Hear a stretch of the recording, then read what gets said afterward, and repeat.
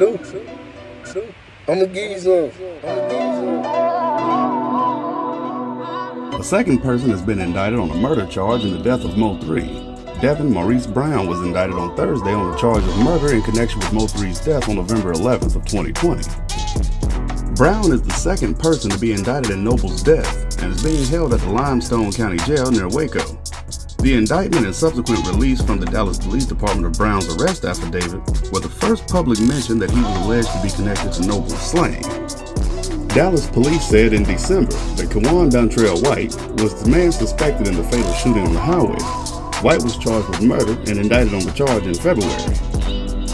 White was also indicted Thursday on a charge of aggravated assault with a deadly weapon in connection with the shooting in November.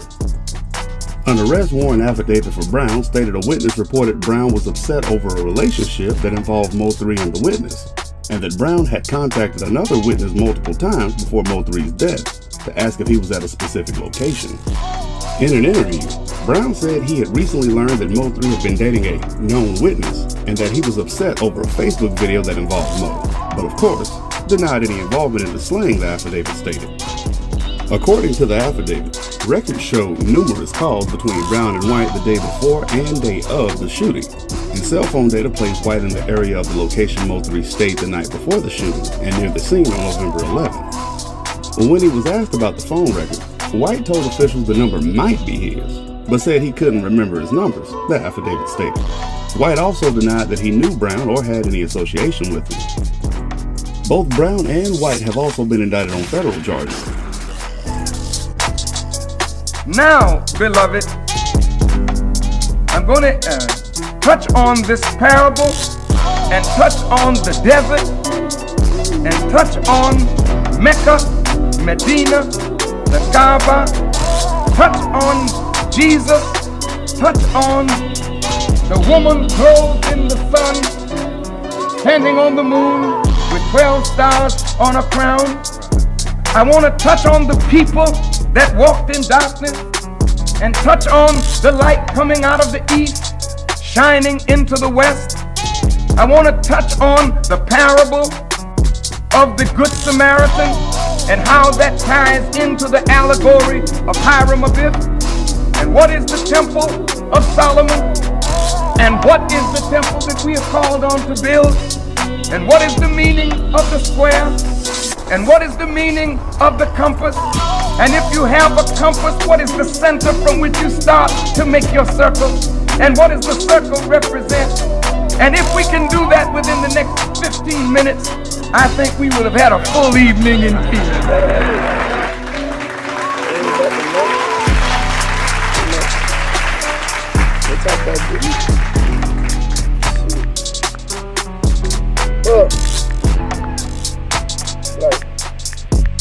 Hold on, to my big money partners.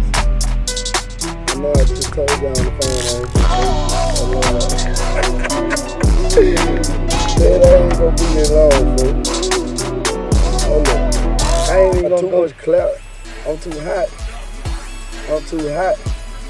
I don't want to touch nobody and burn them. Now they lit.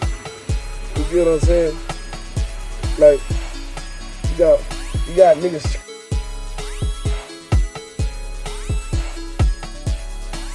This is Greg Stewart with FreemasonInformation.com, Symbols and Symbolism. In this installment, we look at a reading from Albert Mackey's Encyclopedia of Freemasonry on the symbolism behind the mosaic or checkered pavement. Objects that Mackey says are appropriately interpreted as symbols of the good and evil of human life. Mackey writes, mosaic work consists properly of many little stones of different colors united together in patterns to imitate a painting.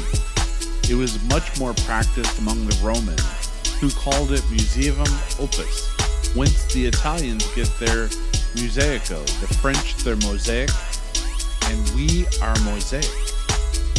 The idea that the work is derived from the fact that Moses used a pavement of colored stones in the tabernacle has long since exploded by entomologists. The Masonic tradition is that the floor of the Temple of Solomon was decorated with a mosaic pavement of black and white stone. There is no historical evidence to substantiate this statement. Samuel Lee, however, in his diagram of the temple, represents not only the floors of the building, but all of the outer courts as covered with such a pavement. The Masonic idea was perhaps first suggested by this passage in the Gospel of St. John. When Pilate therefore heard that saying, he brought Jesus forth and sat him down in the judgment seat in a place that is called the pavement, but in the Hebrew, Gabbatha. The word here translated pavement is in the original Lythyston, which the very word used by Pliny to denote a mosaic pavement. The Greek word was, as well as its equivalent, is used to denote a pavement formed of ornamental stones in various colors, precisely what is by a mosaic pavement. There was, therefore, a part of the temple which was decorated with a mosaic pavement. The Talmud informs us that there was such a pavement in the conclave where the Grand Sanhedrin held its sessions. By a little torsion of historical accuracy, the Masons have asserted that the ground floor of the temple was a mosaic pavement, and hence, as the lodge's representation of the temple, that the floor of the lodge should also be the same pattern. The mosaic pavement is an old symbol of the order. It is met with the earliest rituals of the last century. It is classed among the ornaments of the lodge in combination with the indented tessel and the blazing star. It is parti-colored, showing different colors or tints. Stones of black have been readily or appropriately interpreted as symbols of good and evil of human life. In Pike's Morals and Dogma, the lecture of the 15th degree of the Knight of the East and West discusses the idea of duality or good and evil as a conflict by Pike writing, God is great and good and wise. Evil and pain and sorrow are temporary, and for wise and beneficent purposes, ultimately good will prevail and evil be overthrown.